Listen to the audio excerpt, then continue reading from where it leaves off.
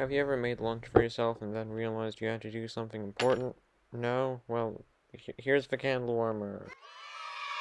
Here are the components of the candle warmer.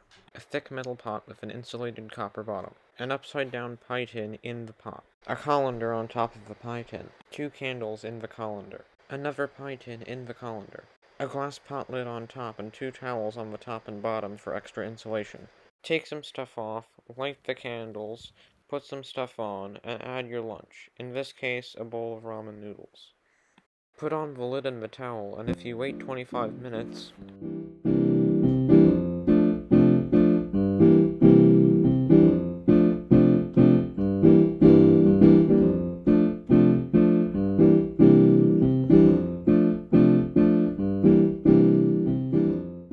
the noodles are still warm, really not bad, and have the same consistency as when you put them in.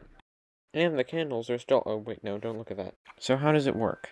This is a diagram of the candle warmer, with the pink rectangle being a towel, the thick dark gray rectangle being the metal pot, the lighter gray triangle with the holes in the sides being the colander, the black triangle being the pot lid, and the thin whitish triangles being the pie tins. Oh, and the little white rectangles are candles. When the candles are lit, they heat up the air, which then rises to the thin aluminum pie tin. Heat transfers to the pie tin and then to our non-existent lunch. This is conduction, which is when fast-moving molecules hit slow-moving molecules and speed them up, which makes them hotter. If heat tries to escape through the top, which is its only option now, it is slowed down a lot by the glass pot lid and the towel, not in this picture, which are good insulators. At the same time, cooler air from the outside comes into the pot at the edges and gets into the colander through its holes. That air then becomes the hot air going up to the pie tin. This is convection. Oh, and if you're wondering why the pie tin on the bottom is there, it's to raise the colander so more air could get in. This is what it looks like without the extra pie tin. The metal pot is there, so if any heat somehow tries to escape through the bottom or sides, the pot will slow it down.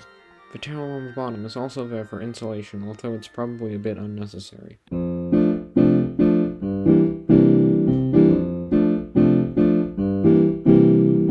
Shipping and handling $100. Estimated time of arrival 3 days to 2 years. Side effects may include drowsiness, headaches, sore throat, decreased energy, and insomnia. Ask your doctor if candle warmer is right for you.